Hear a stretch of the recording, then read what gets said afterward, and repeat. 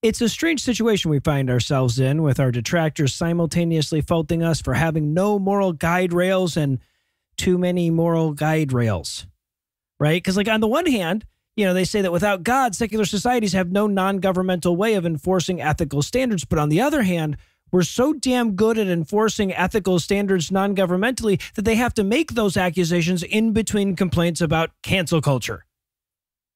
Now, I want to be clear up front. The cancel culture isn't a fucking thing, right? It's a scare term for accountability dreamed up by people who aren't used to being held accountable. That's obviously not to say that canceling isn't a thing. It's just that that's always been a part of every culture that's ever existed from the beginning of human history.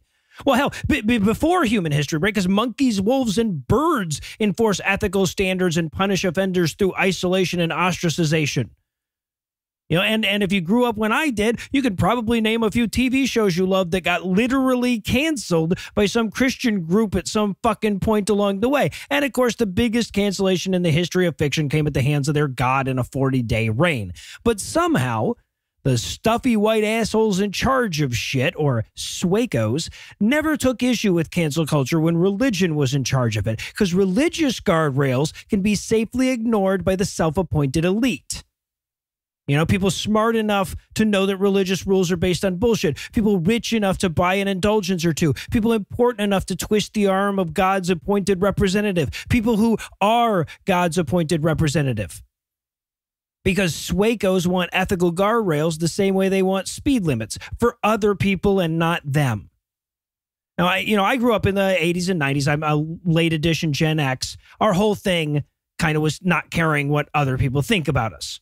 Right. But it was hypocritical, right? The hypocrisy at the heart of our generation was that we were all competing to impress people with how little we wanted to impress them. But the point is that we left this pervasive imprint on society that there's something noble in not caring what other people think of you. There isn't. You know, it's easy to think that when you're socially confined to, like, a high school in the rural South or a neighborhood in Utah. In those situations, an impenetrable sense of self-worth is a fucking survival mechanism for a lot of people. But in the wider world, if everybody hates you, it's either because you're an asshole or because everybody else is. Right? Now, I want to be clear. I didn't add "or everyone else is" as a joke. There, I added it because that actually happens. We call it bigotry, right? There are definitely people in every culture that the larger society treats with unwarranted derision, and we should never overlook that, even rhetorically. But when you set that aside and you look at a person ostracized by the larger society because of their actions, that's just societal ethics working the way they're supposed to.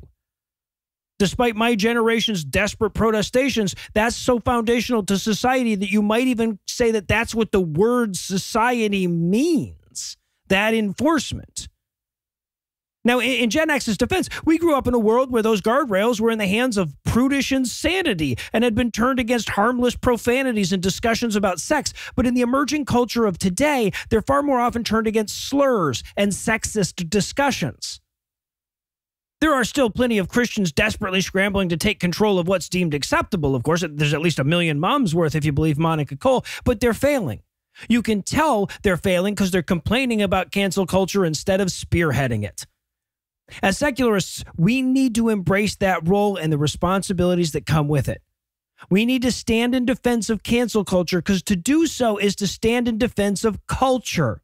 And to abandon that responsibility is to cede it. And believe me, there are plenty of groups that can't be trusted with that tool, dying to pick it up the second we put it down.